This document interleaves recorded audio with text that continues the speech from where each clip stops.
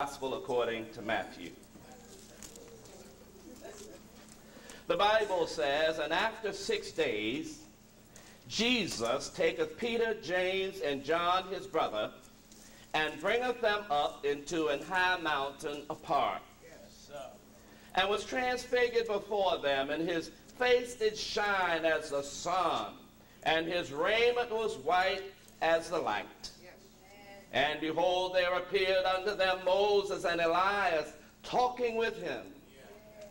Then Peter answered and said unto Jesus, Lord, it is good for us to be here.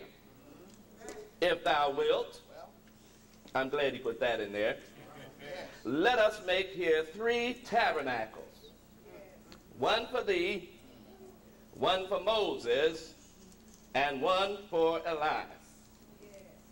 While he yet spake, behold, a bright cloud overshadowed them.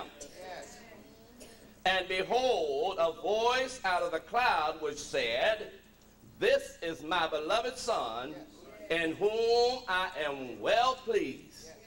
Hear ye him. Jesus is the most admirable person who has ever walked on the face of this earth.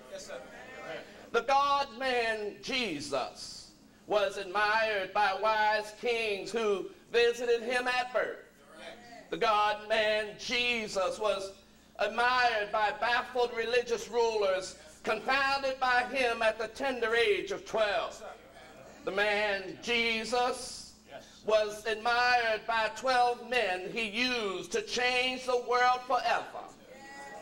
He was admired by a man after he had cast out a legion, numerous evil spirits out of him who wanted to travel with him, but Jesus would not allow him.